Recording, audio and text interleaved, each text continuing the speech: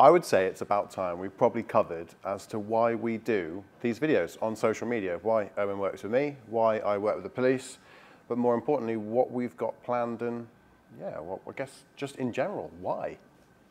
So from my side, I grew up in the Max Power era. I grew up in North London. I had lots of cars. I modified them. I was a car enthusiast. I went down to Chelsea Cruise, Southend at the weekends. So I kind of see it from the car enthusiast side and from the car community, having been there myself.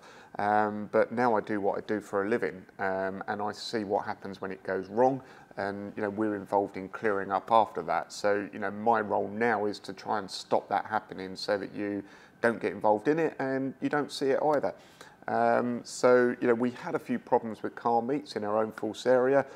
So the last thing we want to do is shut them down. We don't want to shut them down. We want you to have the meet. We want you to have fun, but we need it to be safe, and we've got that obligation to make sure it is safe. So rather than shut it down, I went and knocked on George's door and said, look, do you want to try some engagement and some education and see if we can improve the relationship between the police and the car community, and let's try and keep everybody safe. So I went and knocked on your door, and I think you can probably take it up from there, because it was a bit of a shock, wasn't it? On that topic, how did you, obviously you must have discussed it with your colleagues beforehand. There must have been a conversation of, because you turned up with someone that I can't quite remember. How did that go down? No, I didn't really. I'm very good at kind of taking things on myself and just, all right, that's a good idea, let's make it happen. Yeah. And we just happened to be down in, your area. Yeah. So came round and thought, do you know what, let's knock on the door and see what George says.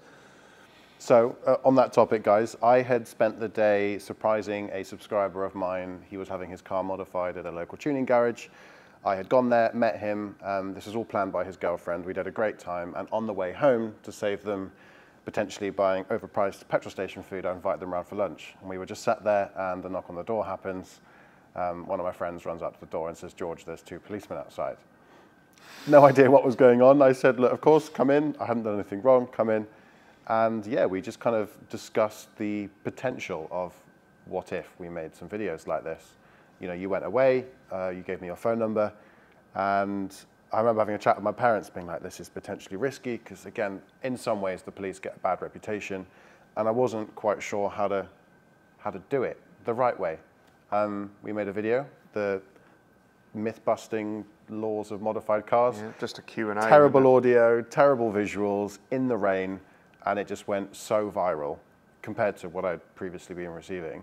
We just decided to do it again and again and again, and yeah, I guess 2.5 years later, we're in the position that we're in now, where we've got a big platform that a lot of people recognize, and it's somewhat imposter syndrome. We're not quite sure how we got here, but we're glad we did. So the idea for me was, when I grew up and I was modifying cars, social media didn't exist. Mobile phones hardly existed. And if I didn't know how to do something, I would go and speak to somebody that I knew and trusted knew how to do it. But these days with social media, people just put on a social media platform, I don't know, let's say Facebook group, and say, is it all right to cut the springs on my Clio? And I'm looking at that thinking, oh no, please don't do that. Because for us, that's inherently dangerous, and that's a PG9 prohibition. It's as simple as that. But you'll get your Facebook expert who will come on and say, no, it's absolutely fine, don't worry about it. And then you've got people doing unsafe modifications to their car on their driveway and driving around in a car that is dangerous. So it was about trying to stop that happening and giving people the correct information to stop them getting tickets. This isn't about revenue. In fact, it's the opposite, because we're telling you how to avoid getting those tickets. Yep. So if you take this advice, and it's entirely up to you whether you take the advice that we give you, but if you do, you're not going to get stopped by the side of the road. And if you do, everything is correct about your car, and it's just a quick chat and you're on your way. There's no tickets. On that point, Owen, on that point, I think the difference between us and, I'm going to say, the public, is that when I make a video with you, there's loads of people that need to approve it before it goes live, right? Oh, so yeah. This advice, you can take it with some seriousness, hence the blue tick and so on and so forth.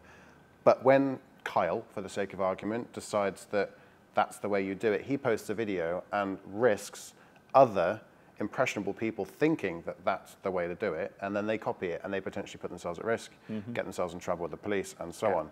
What we tried to offer was some official advice that you could take without a grain of salt, pinch of salt, if that's the phrase, but at the same time know that, okay, cool, well, I can trust these guys. You know, you've got Owen, he's experienced, he is a copper, he's also had 20 years experience as a road casualty reduction officer, and you know, George is a car enthusiast. Together, we wanted to add some value, and that's what we're doing. And on the talk of revenue, oh my God, do we get those comments. Owen at no point has taken any money from me. There has been no incentives from brands to put anything in Owen's pocket. I don't, frankly, earn enough to be getting out of tracksuit bottoms and driving my Focus ST, which I'm sure Owen is probably quite glad of, because he wouldn't want me having a faster car than his.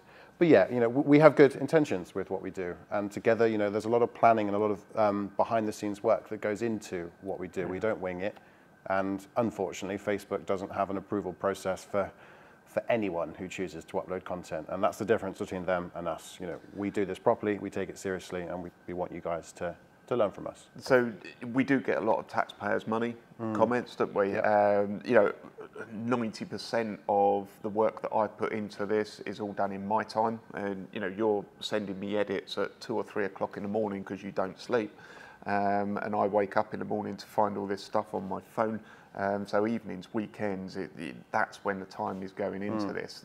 And yeah, nothing comes back to me financially on any of this, and hardly anything comes to George, because we've got problems with us being able to use particular sponsors and things like that. So it is a complicated world, but all our videos have to go through an approval process, and we work with roads policing training, corporate comms, and everyone else that needs to approve the videos. So what you're getting is absolutely as good as we can possibly get it. It baffles my mind how many people will comment on a video of an officer saying this is the rule, and they'll be like, that's a lie. And I don't even want to respond to them, because it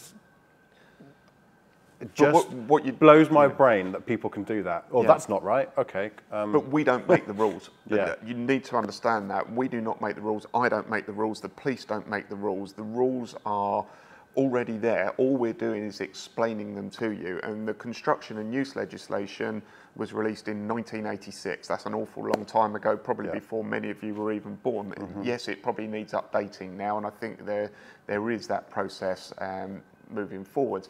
But all we're trying to do is try and explain to you what is in some cases very, very technical and difficult to understand legislation, and we're trying to put that into a very simple form to put it out on social media. So sometimes we won't go into massive detail with it because we can't give you a traffic law skills course in 60 seconds on TikTok.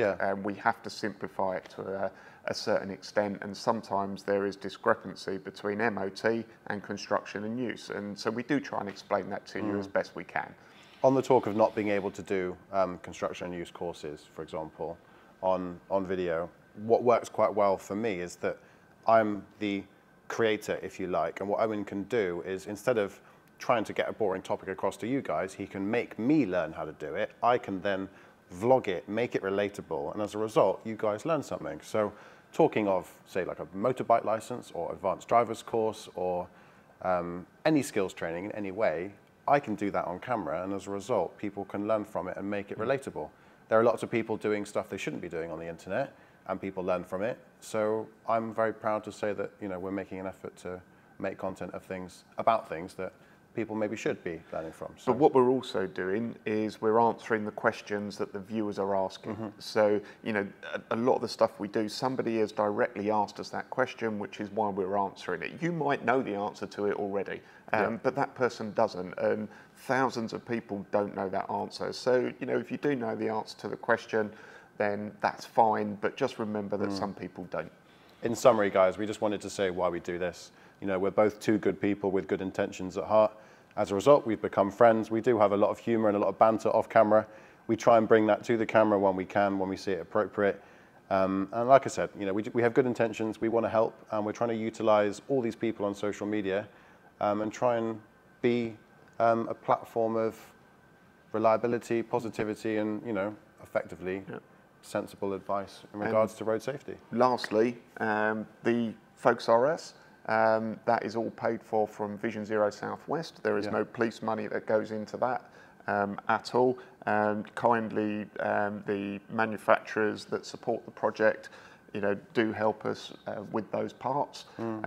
So, there is no taxpayers' money that is going into that Focus RS at all. And at the end of the project, we'll sell it and the money will be returned to Vision Zero Southwest. If you want to know more about Vision Zero Southwest, then there is a website that you can go to. But we've also got our leaflets and things which talk about the common modifications, and they're all available as well on the Vision Zero website. So if you want to know more about that, go and have a look at that. But pretty much everything we do is on the GCM platforms. Yeah, so if you enjoy our videos, whether you think the police are cool, whether you like driving cars, motorbikes, whatever it might be that uses the road, stick around, subscribe, follow us on any platform that you're seeing this video on, and we promise that we'll make a concerted effort to bring you some content of value moving forward. Any questions, let us know in the comments. By all means, message us on Instagram. We're on all platforms, and hopefully we'll see you guys all soon. Thank you. Goodbye.